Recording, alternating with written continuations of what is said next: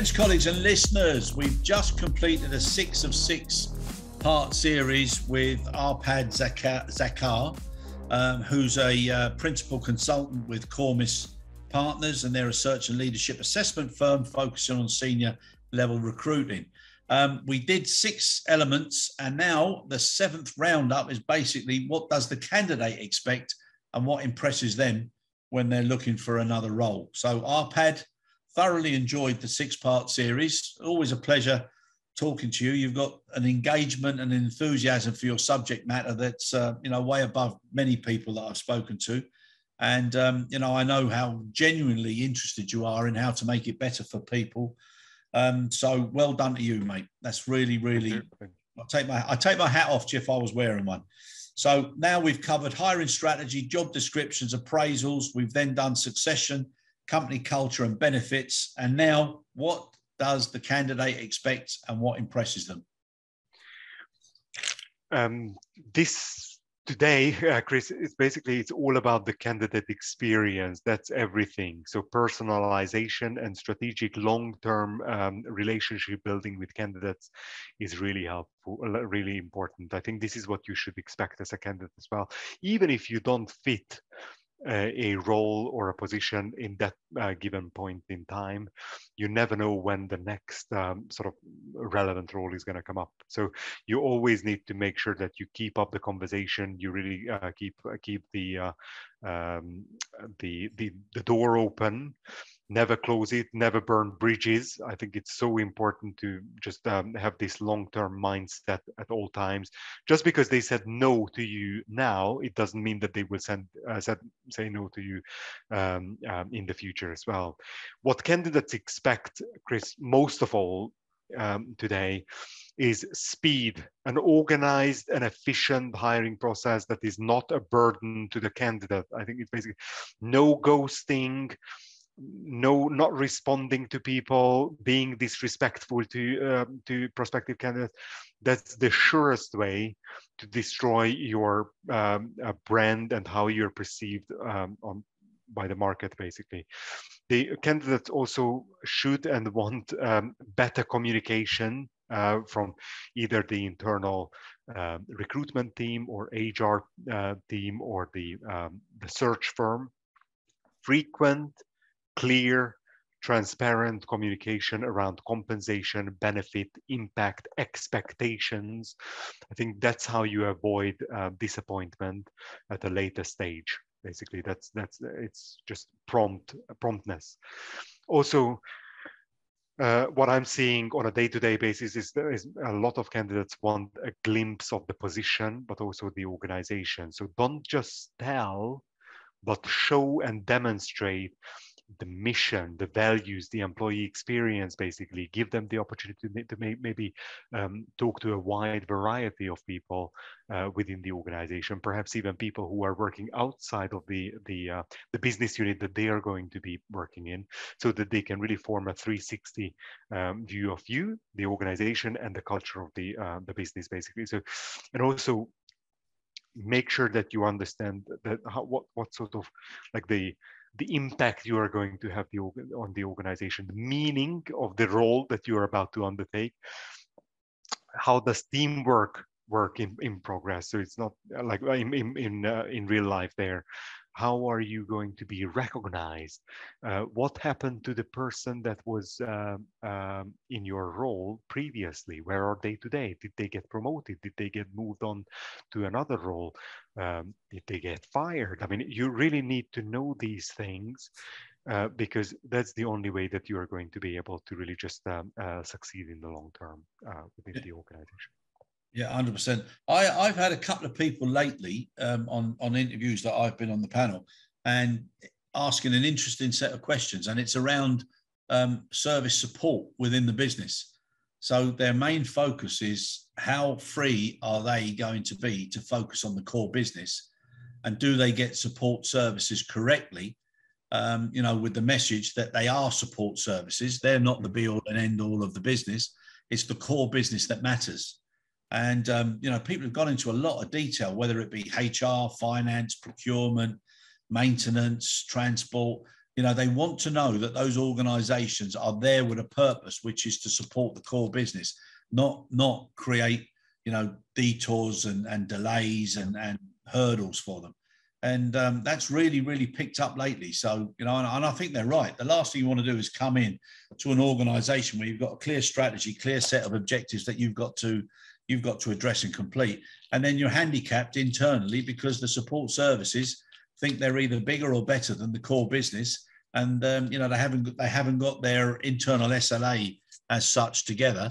And the services that you're getting are not doing you very good, especially when it comes to customer experience or turnover or revenue achievement, etc. Yeah, yeah. No, precisely. And some of the most frustrating conversations that I'm having with C-level people, with board members, with business unit leaders, are all around unmet expectations, but on both ends, basically, whether it was the candidate or the candidate had different expectations when it comes to the role itself, how it fits into the overall strategy, into the business unit itself, how and what are the future prospects as well. A lot of people report back that sometimes they are just being sold one thing at the interview stage, the luring stage, and then when they join, it's a completely different landscape and picture. How do you really make sure that it doesn't happen? Is by having those frequent, clear, transparent communications during the entire process, which you should be expecting as a candidate from your search firm, from your recruiter, from the in-house team, from the HR department. If they don't treat you with that sort of respect, Chris, at that stage, what would you expect really as an employee? No, I totally agree, and you're right there. You know, I think sometimes some of the recruiters and some of the management that's on the recruitment drives or the panels, they don't sell reality. You know, they sell a wish or if only, and that can have such a double negative impact when people realize it once they've come into the company. And you need to be careful because you don't get a second chance as an organization these days with candidates. If they sniff out a phony in a second, basically. That's why you really need to have all your ducks in a row, because people are savvy and savvier than you might think. So and I'll tell you something else that I've experienced as well lately is people have been recruited in quite senior positions, but they haven't lasted long because they've got a dependency on their mobile, their app. And you know, they're constantly on it, to the point where some of the people who are reporting to them, they feel that the app, and when I'm saying app, I'm talking about apps on the phones, etc., are taking a higher priority than them as part of their team. Wow. Now, that's an almost illness that's happening now, RPAD, and you'd be surprised at the level of people that are affected by it or hooked on it, you know? That's interesting, because I'm seeing that with the younger sort of the 20s, the 30s sort of generation. But when it comes to the 40s, 50s, and above, I haven't really come across it. But yeah, I mean, it's an addiction if you think about it. I mean, it's something that you can get hooked on, and you can really just have difficulties paying attention. I think there is an attention deficit here. I think it's people are very short on patience and attention these days. And really just to capture the attention of a candidate is such a difficult job. I mean, this is what we do. Why should I listen to you? What is in it for me? Why should I really pay attention to you, not my phone? So this is how you really need to think as an organization. Don't assume that just because you're in an Airbus, you are a big brand. Don't assume that people will just naturally attract to what you've got to offer and what you've got to say, because there are others in other sectors that might offer them something just as exciting, if not even more. But it's you know, it's like I say, that we're getting such a different mix of expectation, demand, almost entitlement issues. And you know, some of the things that are being missed out now are, you know, some basic discipline, some basic respect, humility, attitude, and aptitude, and you know, some good old. And it's not because of my age or history or whatever. You know, there's a lot of young people and old people who fall into that category. And there's a lot of old and young people who realise that things have to change. And in some cases, that little bit of respect, that little bit of humility, that little bit of understanding goes an awful long way. That no, I would second that, because it's basically, it just shows the organization as well that you are not full of yourself. I think having that good balance between the humility and the competent individual who really knows where their limitations are, and they're not overselling themselves or not selling themselves as a Jack or Jill of all trades, but are accepting that they might not have all the answers, but together we will be able to tackle the challenges that you are seeing. I think it's really, I call it intellectual humility. Chris, I think that's what we are talking about, basically. Yep. Understanding that you are not a toolbox that is good for everything, but you have weaknesses, you like it or not. Yep, no, 100%, Arpad, 100%. So for those who are looking for senior roles, good luck to you. For those who are employing senior roles, good luck also.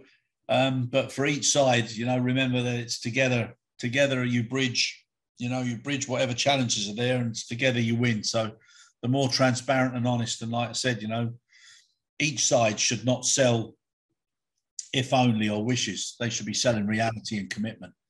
And a lot of transparency needs to be there. So Arpad, absolutely lovely to get a window into your worlds and the window into the passion that you've got for your subject matter. So I wish you great success and look forward to seeing you very soon.